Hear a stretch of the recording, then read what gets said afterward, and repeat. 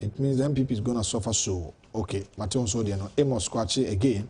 I love this woman. She only speaks the truth like Honorable Ken. We need truthful, faithful, honest, love, sincere, and kind-hearted like Honorable Ken to rule the county. Ken is a man for Ghana. Kofi Kumi says, good morning, wine, watching you live from Berlin, Germany, and greetings from Abba. And Kwadjo Usu says, good morning, wine, watching you live from Germany, Hamburg. Good work done. Honorable Ken, greeting. Honorable Cynthia Morrison can never disappoint. She's very honest and truthful mother. God bless you. I'm watching from Aguna Suedro pipe tank. Okay, and that's it. Honorable, going forward, what do you think? Say, make me a boy. Here, call internal elections. You see, a Kasan baby, a koso. What full baby? Dear na, ometi me aftermath of say about to abayi candidate because obi a watch it out for. Obi a watch it out for. Say simple. They be kade Kasan akufo kakra. Obi a akufo no nka ye ne campaign. Campaign no na water abama na. Wo kron. Fortunately, Honorable Ken, or started there all round o meet the polling station for no be answerable. Make there 2014, ye the same exercise. Obi amba round. Or ye candidates pen will be share and I to super delegating. Okay. General one po one shada and bakesi. But this time. This around ultimately why she. No my shoe pa. Inti form so I day because wama ona wo form no sun when yan Kenyan. Okay. At least obi bahwa. But your t-shirts, what you did, what to you, oma revival biba. Okay. It's a rebon pair there. Them revival now should carry us through. What candidate to win? One win, you probably winning. Ehini na yebokako yejuma manama. Nyamena duma yetumi break 18. Nemi wo I reshame there. You probably obedi hene you mekano no son.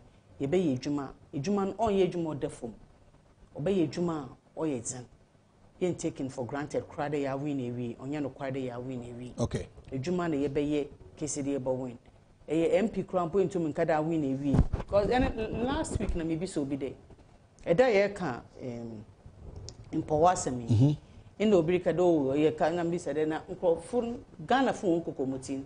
Ogun yende ma odu da medana ye be kwako yine ja cotton printer na. Ongu yende. Obi an nchen obu o hwe n'enyim onye resero fine so koto abeti o.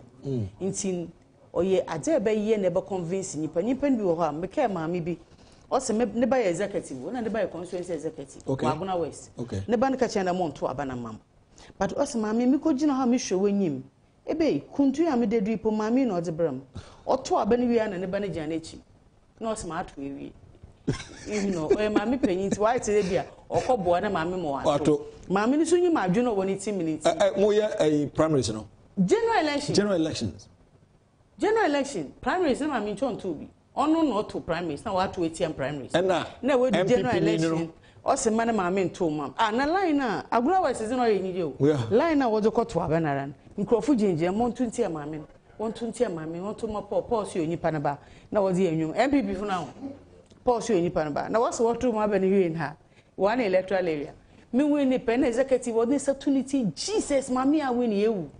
No, we say, no, we need MPP. Oh, see, hey, scatter blousey. Scatter blouse, but the meeting, you baby or what?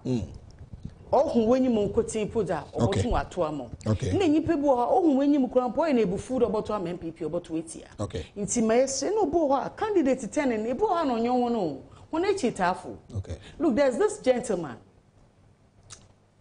Okay. I was tempted to. My catch and or Casa Mobia. My friend at one missy. A Casa Mobi, Nipan Casa man, and yet them na Casati. Why do you say ABCD? Okay. On no phone, Mani Sanipan Pedro Kona Manana Casancocan. Ewu market two candidates. Now my catch imagine a number. Now me catch and the Oracle radio on country. No monitor. Nito with them, my friend, no, with the overboard. Okay. And Nancy.